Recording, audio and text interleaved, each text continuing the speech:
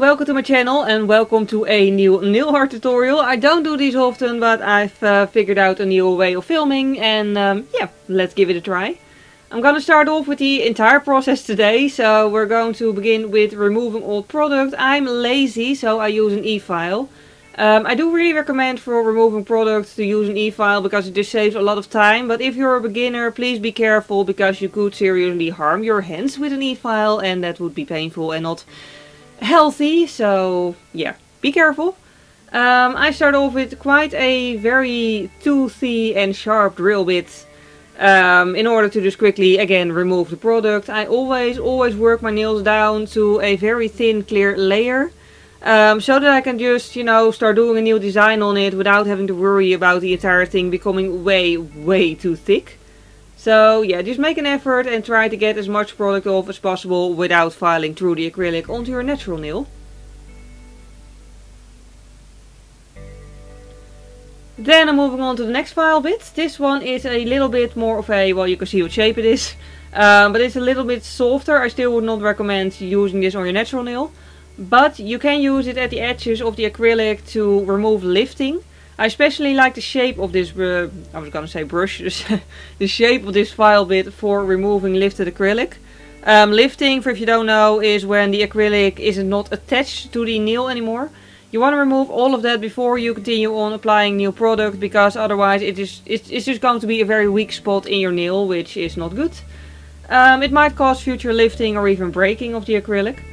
Then I use a mandrel, and this one you can actually use on your natural nail as well. It's very soft, it won't even hurt you if you accidentally use it on your skin. You don't want to, probably, but it won't hurt.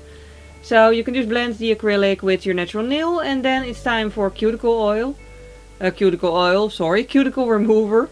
Whatever brand you use doesn't really matter. I use a very cheap one, but this is just going to soften the dead skin of the cuticle so you can more easily remove it. And yeah, I gotta admit, a wooden stick is more gentle, but a metal stick is more effective in my opinion, and I'm just really not a gentle person with my own hands or face or anything really. So I use metal, and then I go for a filing bit, which is also meant for removing cuticle, just to get all that nasty dead skin off of there, because if you apply acrylic over top of that skin, it's going to lift, and that's just bad. So make sure you get the nail as clean as you could possibly get it. And yeah, on the actual subject of making your nails clean, don't forget to also wash your hands thoroughly after using the cuticle remover, so that it just doesn't sit on your skin for too long, because I don't know, I've personally never had issues with it, but I can't imagine it being very healthy to leave it on for ages. Then, for the actual acrylic, I'm going to use Max Adhesion by Naio. I'm actually going to use mostly Naio products. All the stuff that I use in terms of acrylic will be listed below the video as always. But basically you're going to need a clear, a nude and a blue, or if you don't want to use blue, use some other color.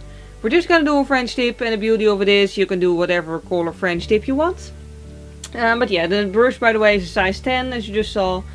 And then I'm going to start with prepping the nail. The prepping stuff is mostly alcohol. This is just going to make sure that there's no oils on your nails, because oils, as with a great many amount of things, can cause the acrylic to lift, which lifting is bad. That's just what we all need to remember.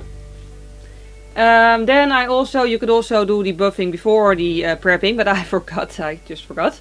But you want to buff the nail just so there is no surface shine anymore. You want the nail to be slightly damaged, so it can, you know, really like, well, I should explain this properly. The acrylic can hold onto the nail, yes.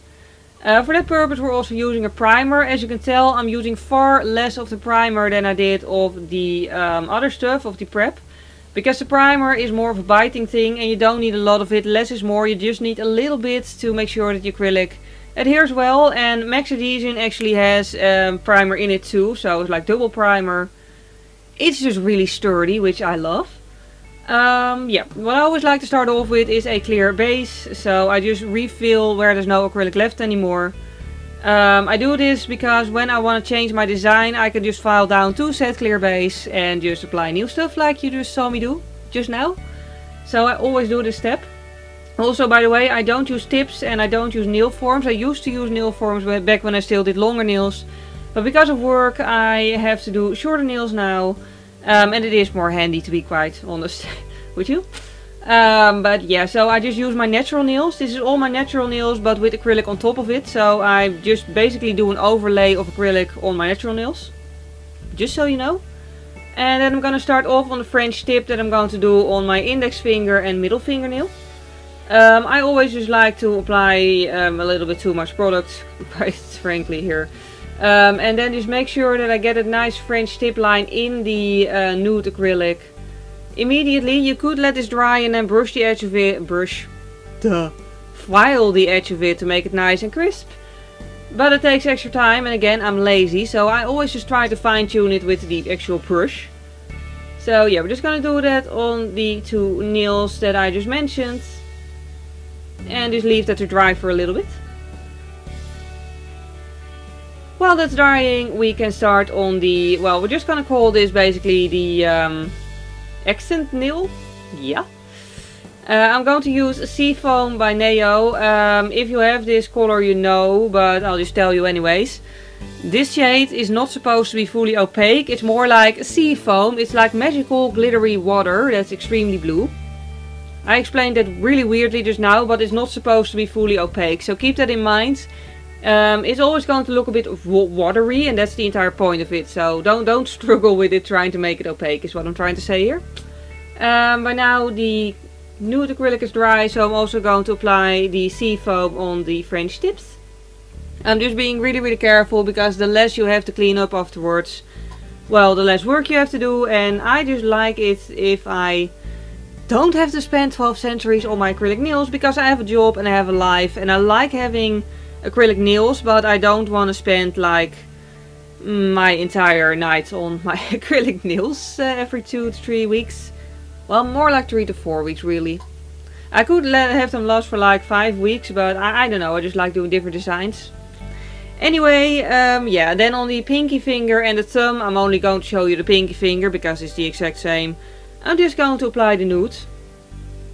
On my pinky finger I always apply way too much, by the way. Like, maybe because it's such a small nail, but I always end up oversaturating it with acrylic and then having to take half of it off, which is a waste of product. I really need to work on that. But anyway, by then the other acrylic is dry. So I'm going to clear cap the glitter color, because it's not a builder acrylic, it's more just of a pretty acrylic. So you need for strength, and also because you don't want to file on glitter because it might make the glitter less pretty. You want to clear cap it. I'm also going to do that on the French tips. I don't have to clear cap the nude because that is actually a builder color. So it's strong enough on its own and I can just file over it without risking any damage. Also on fully colored nails, fully colored acrylic, like the blue glitter stuff, is usually a little bit more expensive than the base colors. So yeah, I apply very little of it and then make the structure of the nail, like make the shape of the nail with the clear, because the clear is cheaper. Just a bit of economics really.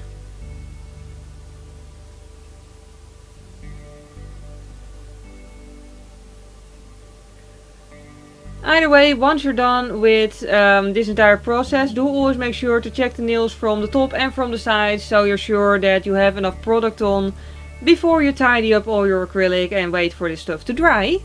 After which we can smack the nails. You don't have to be as rough as I am, you just want to make sure that they're dry before you start filing, is basically the thing. And then I'm going to start filing them. I'm going to start off with quite a rough file and then move down to softer and softer and softer files to get the nail as smooth as soft as possible. With this whole entire shaping and filing thing, I do actually always do this by hand, for the simple reason that with the e-file I know myself, I'm used to removing product with the e-file, and I would just remove way too much product and then I would have to start all over again. So the final shaping of the nail I always do with hand files, but that's just a personal preference. That might be different for everyone. But yeah, just make sure the shape is nice, make sure you don't have weird scratches or bumps in the nail. Then finally finish it off with a buffer, and once you're done with buffing the nail should be so smooth that if you run your finger over it, it just feels soft basically. That's just really the way I always check if I properly did my filing routine. By just, you know, patting my nail basically, like a creep. And you can see the difference, the filed nail just looks a whole lot nicer.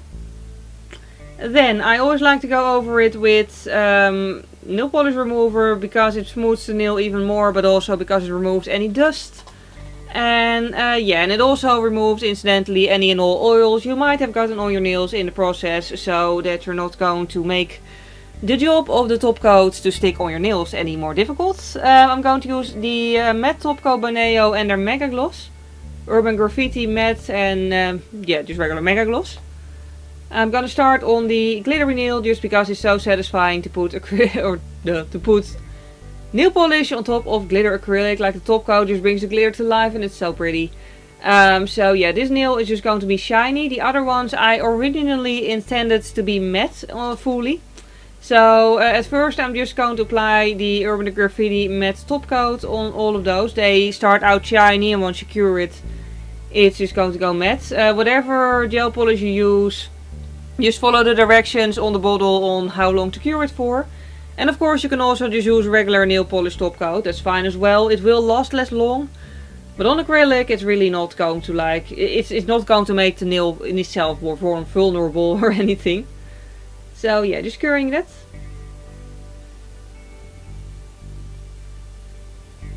And then I decided, you can see on my other hand, that I decided to make all the glitter shiny. So I'm just very carefully applying a very tiny amount of Mega Gloss just on the tips of the French tip nails. I'm being very careful because I don't want this to become too thick, and then obviously cure that as well. And then we're done. This is the final result. I really hope you enjoyed watching this video. If you did enjoy it, please click the like button. It would really help me out. And if you want to see more of my videos, you can always subscribe to my YouTube channel. I actually mostly do makeup tutorials. Anyway, for now at least, thank you very much for watching this video. I hope you have a wonderful day and I really hope to see you next time. Bye!